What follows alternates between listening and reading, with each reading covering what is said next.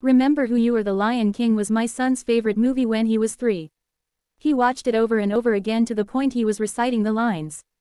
It, too, is my all-time favorite Disney movie due to its a powerful message: remember who you are. I believe that the universe uses everyday things to awaken us to those parts of us that need to grow and change, and this movie continually playing in the background of my life did just that. I believe that we all arrive on the planet knowing who we are, but along the way, we forget what our true authentic nature is.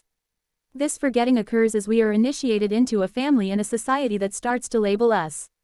As we grow, we take on roles sometimes without realizing it, that wasn't ours to take. Forgetting who we are isn't hard to do as we try to fit in and quit listening to our heart's voice as we did when we were little. I suppose I help people remember who they are, what they really are, and where they've actually come from.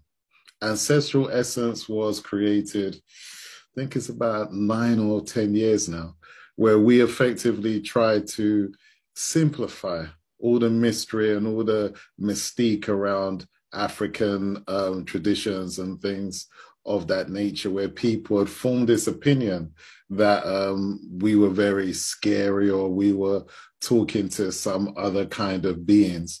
And once I got into it, I've been in it for about, I don't know, coming to 30 years now. I started to find that it was really just the explanation of who we are, how we are, and how we interact with this world. It was going behind the scenes, so to speak, of what you think is normal, what you think is everyday, and having you understand that you're not living the life you came here to live. You're not living at your optimum. And in truth, you're almost living in this created storyline that your conscious now is now playing your name or your avatar in this wonderful fantasy that we're all in.